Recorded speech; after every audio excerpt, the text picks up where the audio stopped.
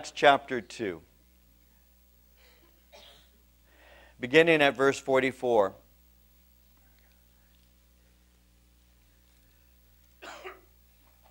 Now all who believed were together and had all things in common, and sold their possessions and goods, and divided them among all as anyone had need.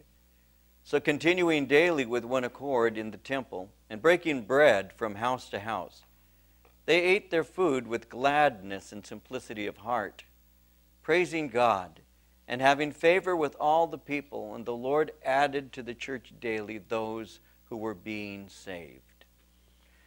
Now, as we've been looking at the earmarks of the early church, we've noticed some very basic things. And let me just remind you as I lay an introduction and get into our study today.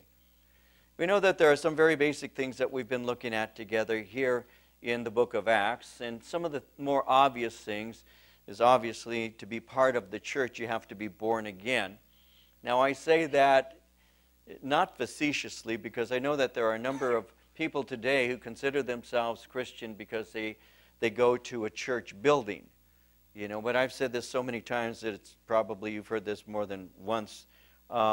Just because somebody sleeps in a garage, that doesn't make them a car. And just because somebody goes to a church building doesn't make them a Christian. And very often we think, well, I must be a Christian. I'm an American. I must be a Christian because I was baptized. I must be a Christian because my parents are Christians, things of that nature. That is the very typical response of Americans today in the 21st century, and has been for a long time. But in order to be a Christian, it's more than just showing up on a certain day at a certain location. We know that Jesus said in order to enter into the kingdom of heaven, you had to be what? Born again. That's how you enter in. You know, I had somebody say not that long ago now, well, you born-againers, you know, like we invented the term born again. That came from Jesus' lips. He said, unless a man is born again, born of the Spirit and born of water, he will not see nor enter into the kingdom of heaven. So it's a matter of regeneration, which is a nice biblical word. It's a matter of receiving a new nature, being born anew, born from on high. We're called born again. That's what Jesus said, and that's how you enter into the body of Christ. By one Spirit have you been baptized into one body. And so we've been looking at that because the church is more than just a group of people who gather together in the same location. A lot of churches are like buses. You have people all seated, looking forward, going in the same direction. Well, the church is not a bus. What we are is we're a family, born again, a community of believers. And that happened because I heard a message called the gospel. And the gospel message, the good news, shared with me how that I am lost, how I am a sinner. These are all things you find in Scripture.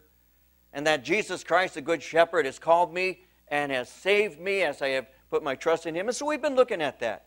How do you enter into the church? What is the church that Jesus builds? Well, it begins with those who have been born again. Now that you're born again, you begin to do certain things. One of those things that identifies you, and it's always a good spiritual checkup, is that you begin to love certain things and not love other things. And the thing that you begin to love is God's Word. So believers are those who hunger and crave, desire like newborn babies, the milk of the Word. And so we saw that. We saw that they were born again. They continued steadfastly in the apostles' doctrine. These were people who wanted to know the ways of God and knew that they would know the ways of God through the Word of God.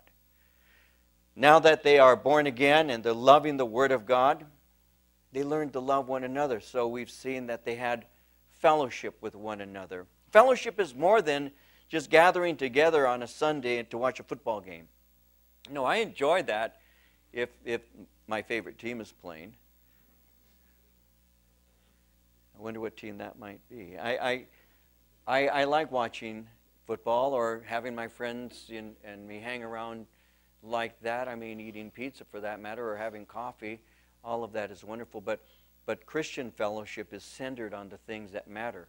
Christian fellowship is more than simply eating pizza and watching a game. Christian fellowship is being centered on Jesus Christ. And that's what they did. They continued in fellowship. There was something important about having relationships with others who were like-minded.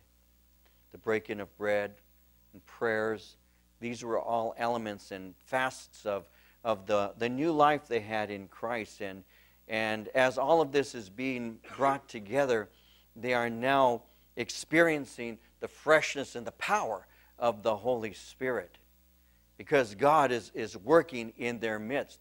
The Holy Spirit is moving amongst His people. His presence is now being experienced. We saw that in verse 43 when it said, fear came upon every soul and many wonders and signs were done through the apostles. So God's presence was there, and He had produced a holiness in the fellowship, and He was moving through His apostles. And like we just saw in verse 43, awe and spiritual power were present continuously amongst the people. Now remember that Jesus had made a promise. He had promised that His activity would continue even when He had departed and gone on to be with His Father. And after Pentecost, the Holy Spirit began moving mightily through the apostles. And you can see this. All you need to do is read through the book of Acts, and you see God doing marvelous things. You know, in chapter 3, we see that Peter and John go to the temple in the hour of prayer, and as they're entering into this gate that was called the Beautiful Gate, as they're about to enter in, there's a lame man who's there who was begging. And as Peter and John are about to enter in, the man, Peter speaks to the man and says, look upon us, or look at us. And the man, looking, expecting to receive something, Peter, looking down at him, says, silver and gold have I none, but such as I have give I thee. In the name of Jesus Christ of Nazareth, I say unto you, rise to your feet and walk. And he reaches down and he takes the man by the hand, and the Bible tells us that the man supernaturally receives strength in his ankles, and he has an immediate healing. He has balance. He's able to walk, and not only is he able to walk, he's able to leap, and now he begins to praise God, and he's holding on to the apostles, and a marvelous work takes place because God's power and His presence is there amongst the people. That's the kind of thing that produced awe. In chapter 5, in verses 14 through 16 of the book of Acts, it says, believers were increasingly added to the Lord, multitudes of both men and women, so that they brought the sick out into the streets and laid them on beds and couches, that at least the shadow of Peter passing by might fall on some of them. Also a multitude gathered from the surrounding cities to Jerusalem, bringing sick people and those who were tormented by unclean spirits, and they were all healed. So God heals. I think sometimes we have not because we ask not. Sometimes we ask amiss, wanting to consume it, James would say, upon our own lust. Sometimes we ask the Lord without faith. Sometimes we're asking Him for the wrong thing. But sometimes we just don't have because we just don't ask. And God does answer prayer. And by the way, I believe that many of us have gotten gun shy in terms of saying, my God is a miracle-working God, because part of the reason would be because we've seen so many odd things being done in the name of Jesus. All you need to do is turn on certain channels, certain stations, and the most odd things will be said and attributed to God, and it's almost embarrassing in some ways because it's like a carnival, sadly, but it's true. You know, I have a friend of mine is now is a retired Calvary pastor, but before he got saved, he used to watch certain Christian television programs when he was loaded. That was his form of entertainment, just to laugh at the Christians, and all, because he said, you were just so weird, you were just so strange. Well, some TV programs indeed really are. You don't have to be loaded to think that's kind of crazy, because sometimes they are. But that clouds you from the reality of what God actually wants to do. And we have to be careful that we don't throw the baby out with the bathwater. We have to be careful that we don't walk away and shy away from the power of God simply because some people are misusing or are doing things in Jesus' name that really aren't true. When we were in Israel recently, a friend of mine, his name's Samuel, is a Messianic believer. He's a pastor of a congregation in the city of Jerusalem. He's a dear friend of Marie and me, and he came to have coffee with us at the hotel, and so we were there together. And he also owns the travel company there in Israel. It's called Sar Al, and he owns that company. And so while he was there, he was speaking to us, and he says, I want you to meet somebody, because a man from India, his name was Brother Paul, had walked in. He said, I want you to meet this man. And so Brother Paul comes. Samuel says, come on over here. And Brother Paul and his wife and his assistant, they call him Brother Daniel. And I became Brother David. But as they came, and Sister Marie, and as they came to talk with us for a moment, real nice people, real nice people. And we spoke for a moment. They're from India and all. And so after visiting for a few minutes, he walked away, and Samuel turns to me and says, you know what he's doing in India? What he does? I said, no, I don't know the man. I just met him. No. He has crusades. He's a crusade ministry. He said, and God moves in his crusades with miracles. He says, God uses him. He has crusades of 500,000 people showing up. 300,000 people. They will come into fields to hear this man preach the gospel.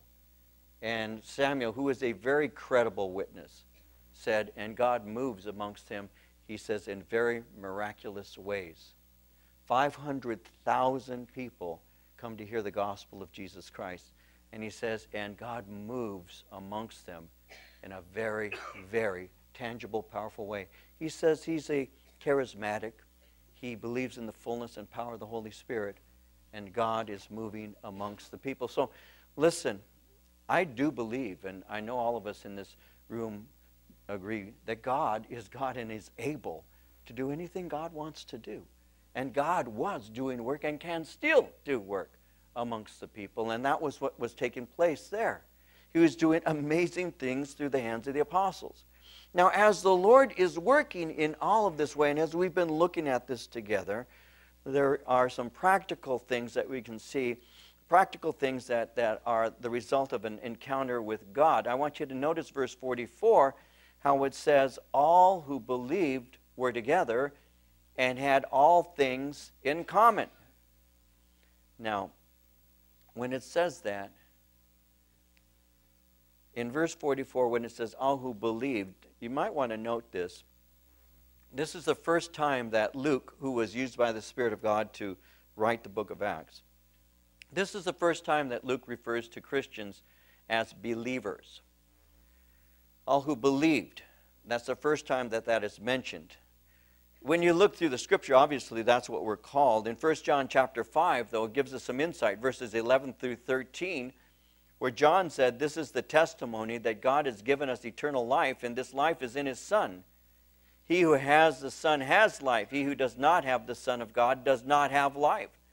These things I have written to you who believe in the name of the Son of God, that you may know that you have eternal life, and that you may continue to believe in the name of the Son of God. We are believers. We believe in God through Jesus Christ, and that has resulted in newness of life. And so to be part of the community is to be one who believes in God through Jesus Christ. But on the other hand, those who don't believe in Jesus Christ are not part of that community. Now, in verse 44, it says, all who believed were together and had all things in common.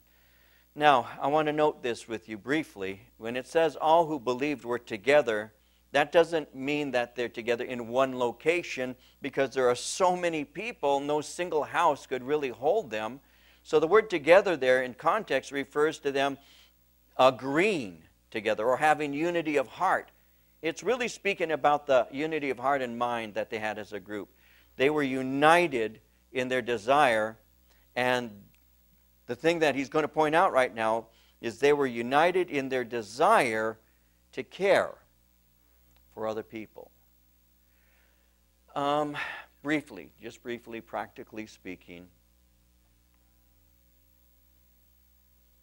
if there's anything we, the church, need to be very careful to guard ourselves against, and let me speak to you as a pastor for a moment. That's what I'm trying to do the whole Bible study, but I'll speak in a pastoral sense right now.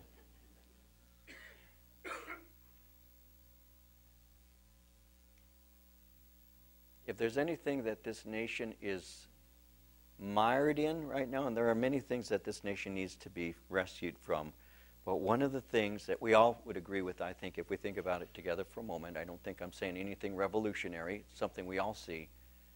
If there's anything that we need to be aware of, it is the growing, and the word that's being used, and it's a good word to describe it, is narcissism.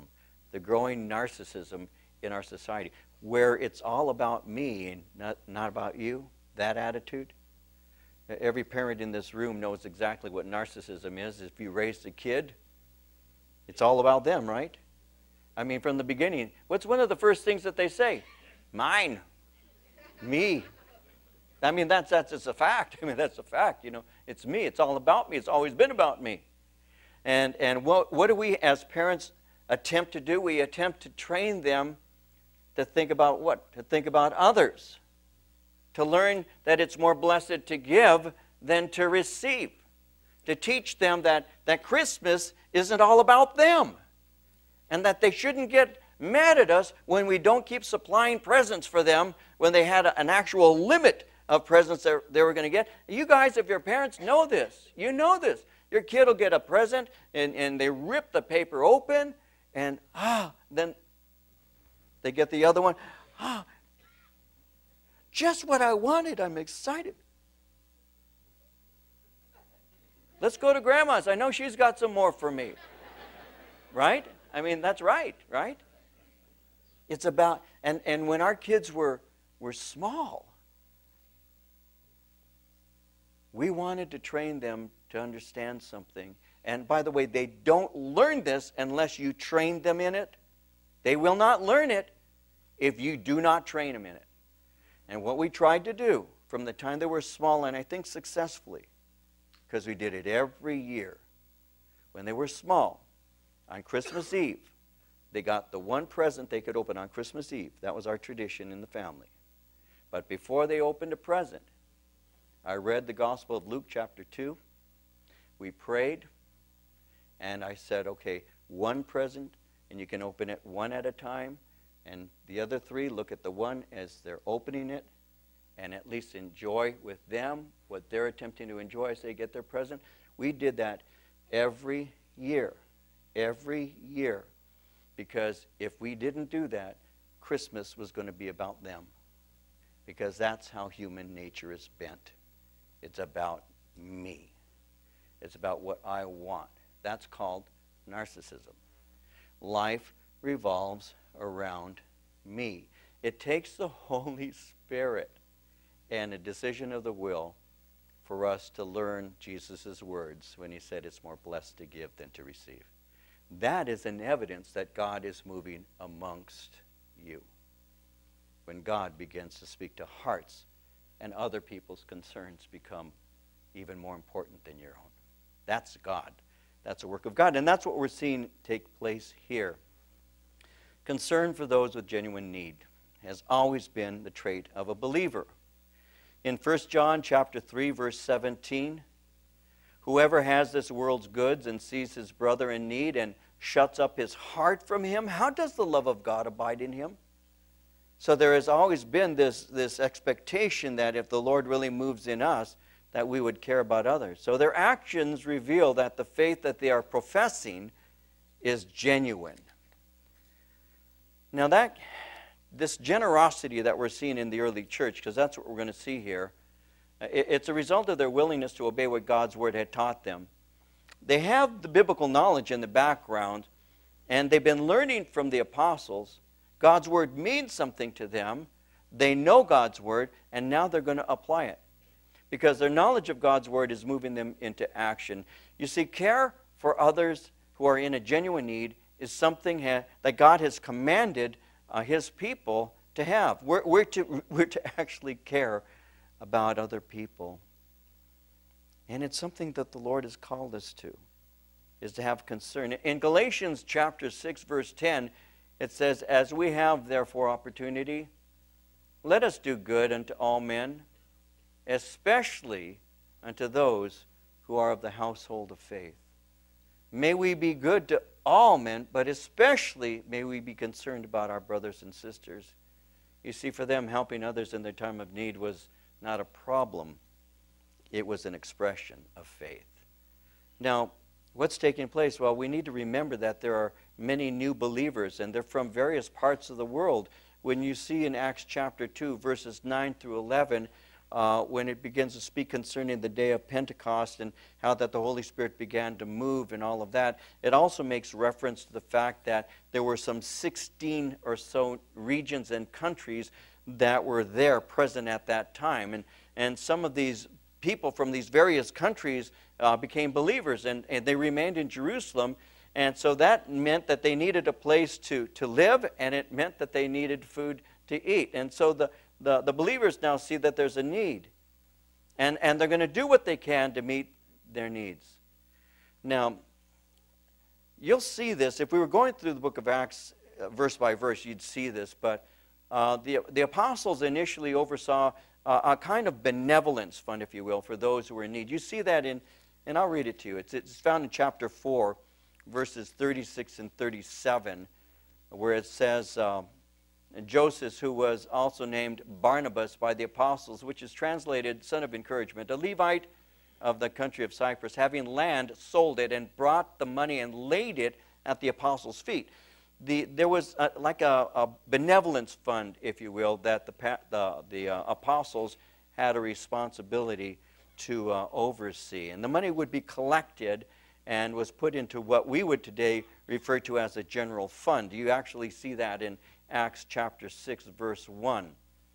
What was taking place here, and I want you to see this again, it says in verse 44 and 45, all who believed were together, had all things in common, sold their possessions and goods, and divided them among all as anyone had need.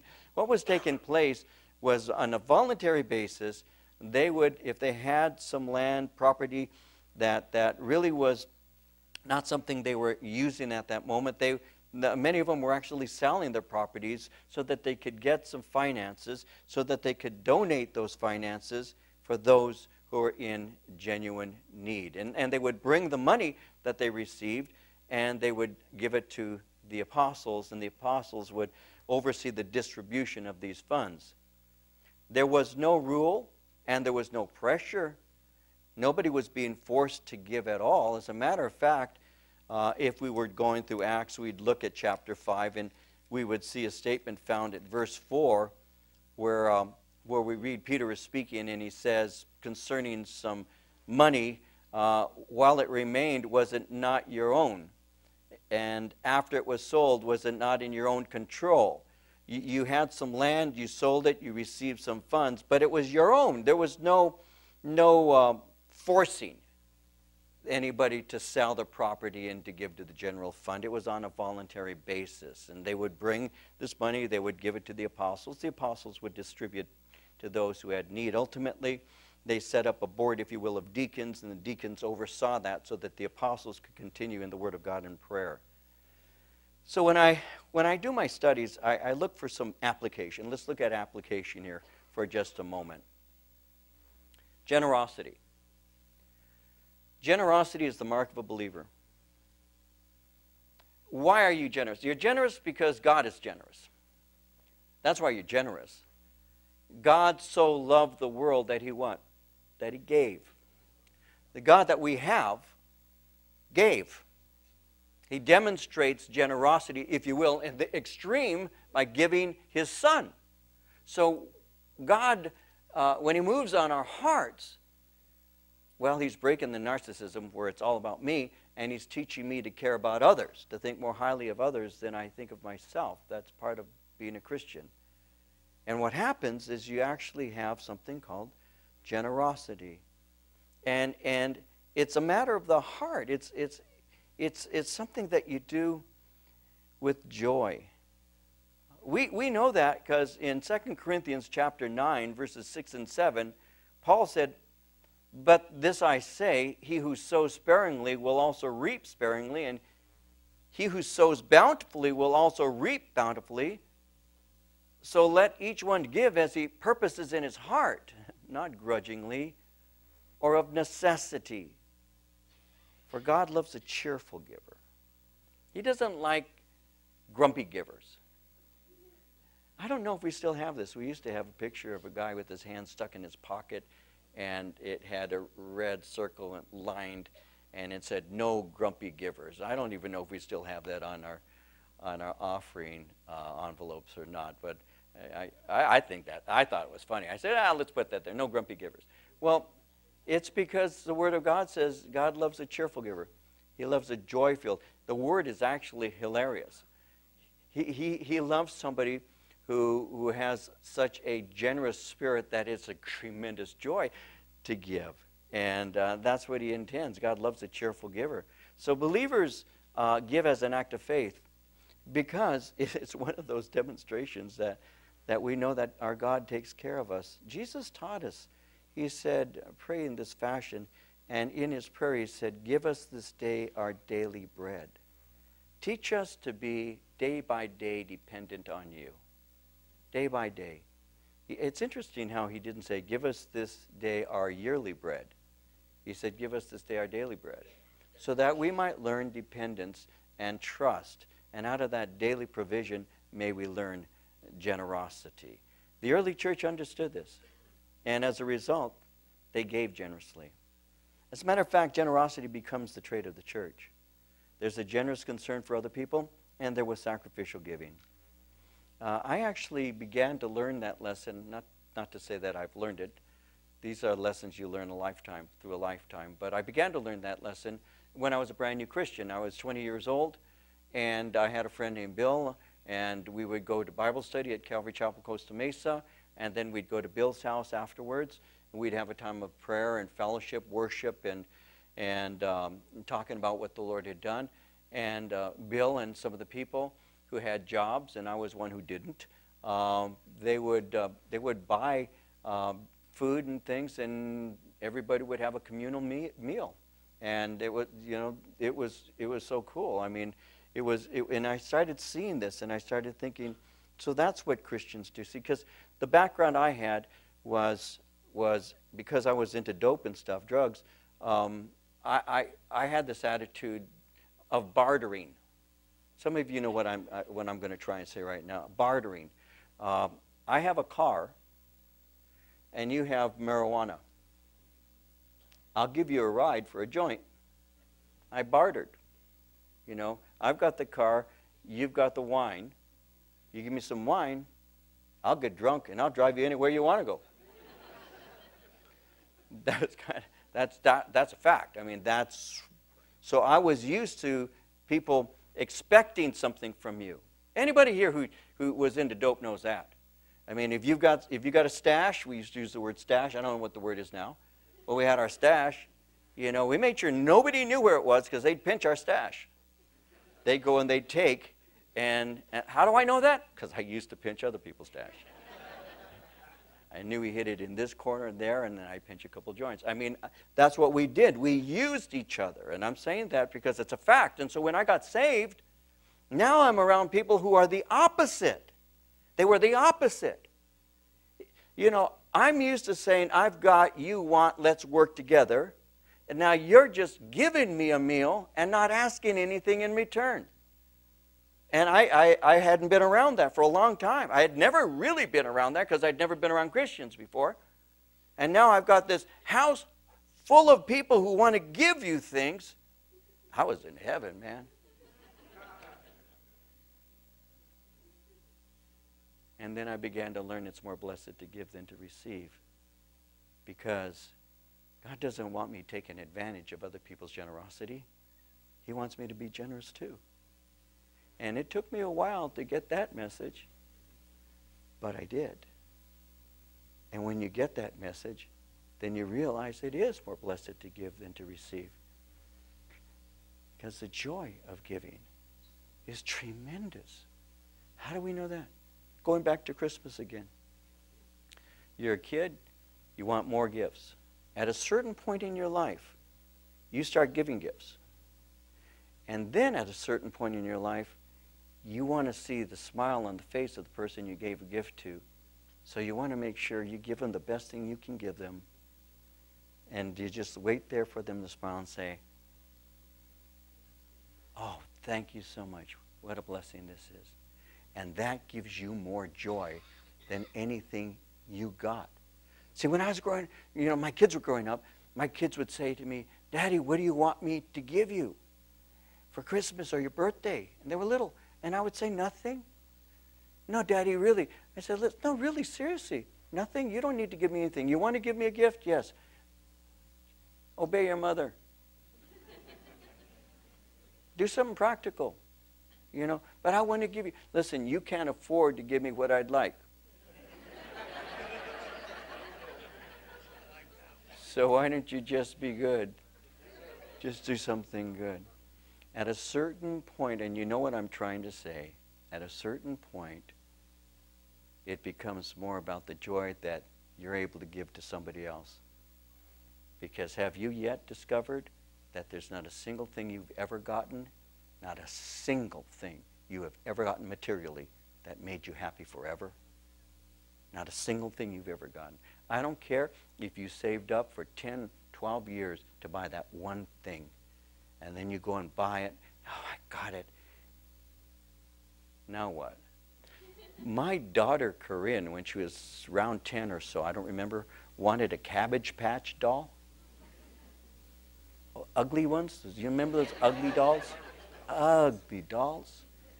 And she worked her chores, and she saved for I don't remember how long, a long time. And she's real frugal, my little girl. To this day, she puts money away. She's very frugal. Finally, the day came where she was able to get and she got twins, 2 ugly dolls. She brings them home, Cabbage Patch twins, ugly and uglier. And then she's all upset. She got mad because she says, I bought these things, and I wish I had the money that I spent on these dolls. She learned that lesson when she was 10, 11 years old. Nothing, you know this, don't you? I hope you do. Nothing that anybody ever gives you will satisfy you spiritually. Nothing. Nothing. That's why we owe no one anything but to love one another, because love satisfies. Love satisfies. But the car, the house, the boat, you name it, whatever it may be you like, that never does satisfy. It can't. The junkyard is filled with people's treasures. Filled with treasures. Filled with treasures. Had to have it. But what lasts is the love of God and generosity. That's a fact. And that's what we're taught to be. We're to be cheerful givers. And so this was voluntary.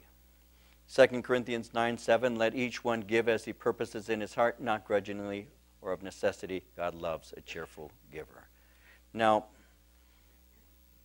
they weren't holding on to things, trying to keep them. They were given away because it would benefit and bless somebody else. And that's the mark of generosity, and that's part of the church. And so, verse 46, continuing daily with one accord in the temple, breaking bread from house to house, they ate their food with gladness and simplicity of heart, praising God, having favor with all the people. And the Lord added to the church daily those who were being saved. So God was moving. The church was a great group of people. They were enjoying the presence of the Lord. My early memories of walking with Christ have imprinted me for all of my 40-plus years of being a Christian now. Hanging around with other believers and fellowshipping with them, praying with them, singing with them, having meals with them, talking and sharing things with them, all of those things, that's what my life consists of to this day. That's what excites me. is having fellowship, having relationship, having friends who love God, having people who will pray for you, people who will say, are you okay? How's it going with your soul? And then you can look at them and you can say, you know what, to be honest with you, I need some prayer. I was talking to somebody just the other day on the phone. I called up, how you doing? I'm doing fine. I'm doing fine, came the reply. And then it was silent for a moment. And then they said, I'm going to be honest with you. I'm not doing well at all. And I said, goodbye. Bummer. Rain on my joy parade. That's life. That's real. Man, we put on the holy face, don't we? We come to church with a smile. It's a sanctified smile. I was sharing with the pastors at a pastor's conference. I said, you know, I was walking through an empty sanctuary one time. I'm walking through the empty sanctuary, and I've got a smile on my face. And I'm asking myself, what are you smiling about? Why are you smiling? And to be honest with you, it wasn't the joy of the Lord. It's that I had learned to have a phony smile because people expect me, Pastor David, to always be smiling. Yeah, you know, sometimes I don't feel like smiling. Sometimes it's just not there. But I'm telling you, just like you, we all need one another. And I'm telling you that when you've got fellowship, when you've got honesty, you can really grow. God was moving through them. And interestingly enough, the fruit of the fellowship is producing joy. In Psalm 32:11 it says, be glad in the Lord and rejoice, you righteous. Shout for joy, all you upright in heart. Psalm 122 verse 1, I was glad when they said to me, let us go into the house of the Lord.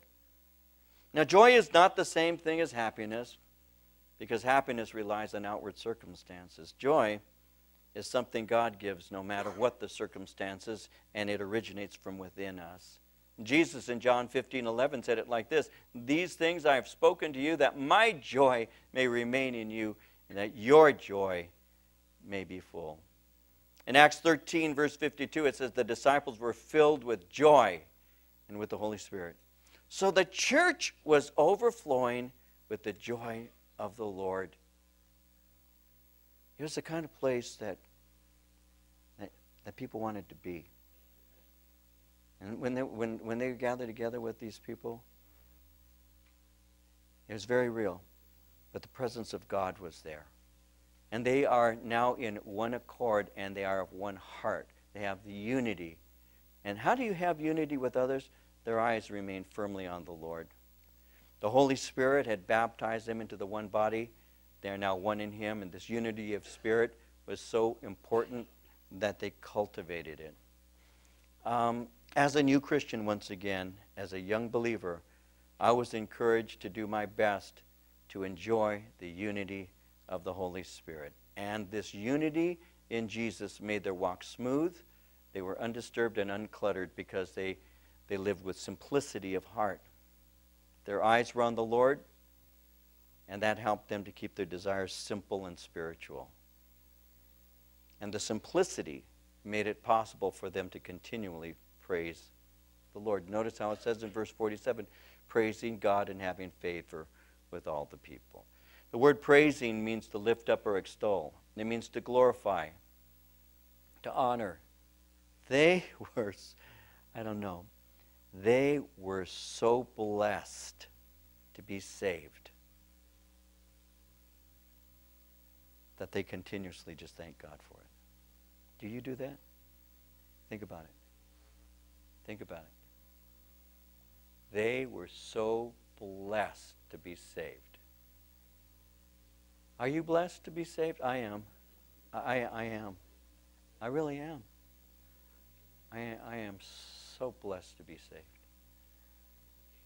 You know, my mom's anniversary of going home to be with Jesus was this last Saturday. My mama died 2 years ago. This last Saturday was her second anniversary.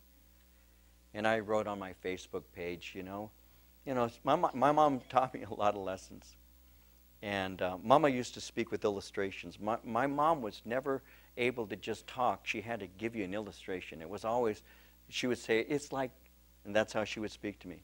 That's how she spoke to me. She said, you know, blah, blah, blah, David. You know, it's like. And that's how I learned to teach. I learned to teach the way I teach because my mom communicated to me that way. That's how she would speak to me. It was always a story. It was always a joke. It was always an illustration, or it was always her shoe on the top of my head. It was always something, you know. Her chancla.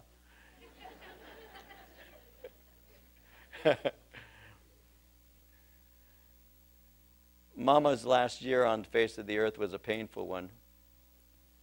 A very painful one. She had broken her back. She was bedridden for a year. And so I was writing, you know what, I in ways, Marie can tell you this, there are times that I will tell Marie, I was thinking today, I should call Mom, see how she's doing. I still do that 2 years later. You know what I'm saying. Some of you know. And I had to call Mom and see how she, oh, wait a minute. She's with Jesus. And I would not want Mama to be on the face of the earth. I wouldn't want her back. People say, you miss your mom? You know what? She doesn't miss me. She doesn't. She doesn't miss me.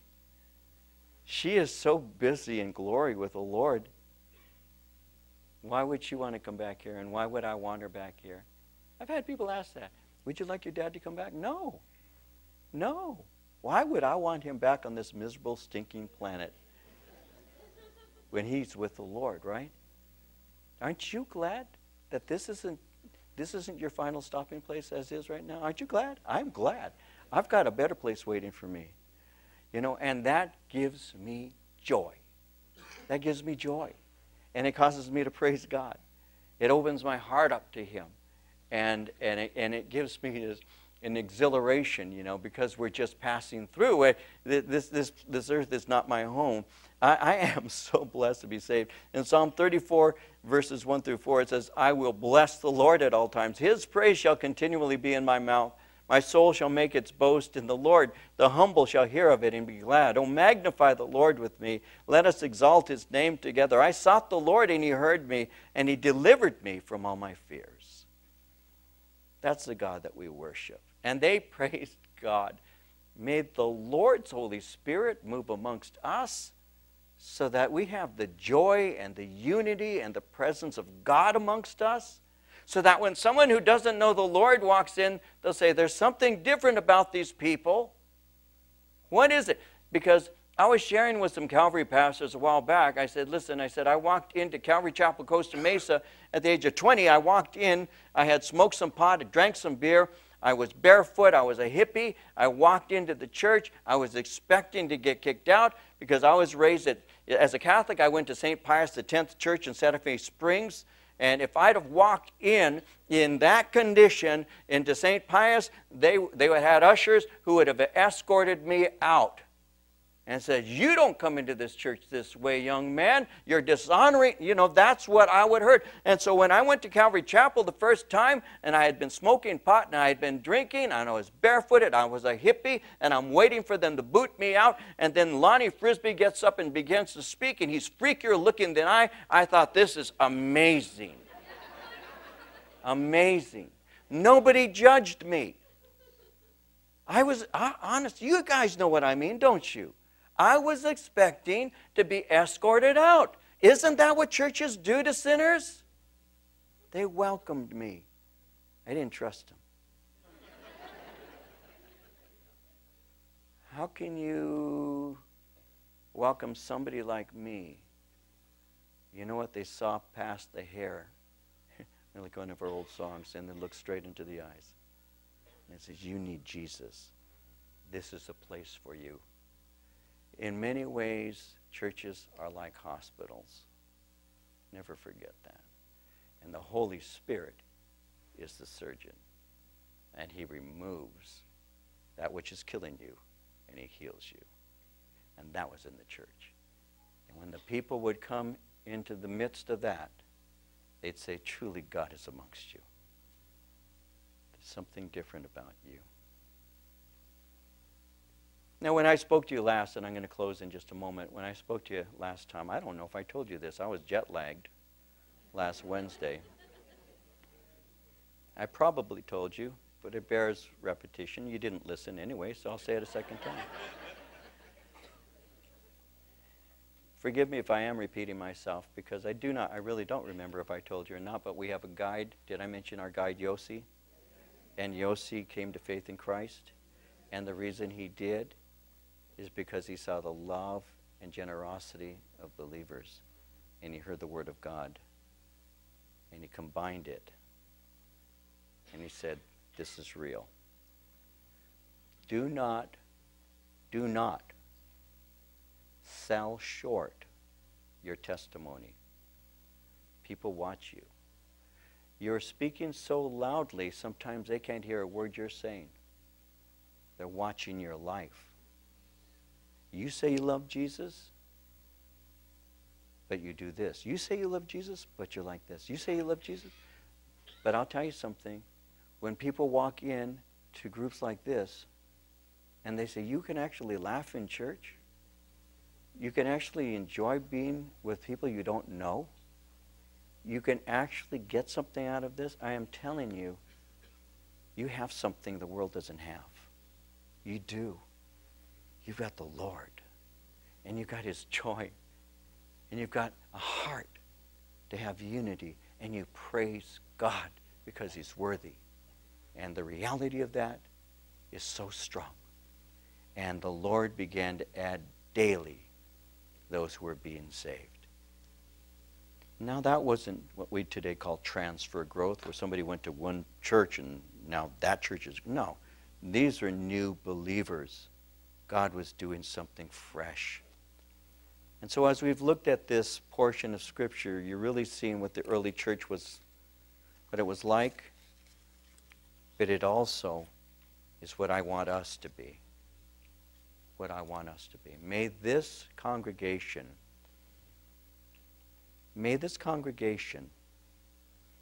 have unity, praise, the presence of God, fellowship, a love for his word. May that be us.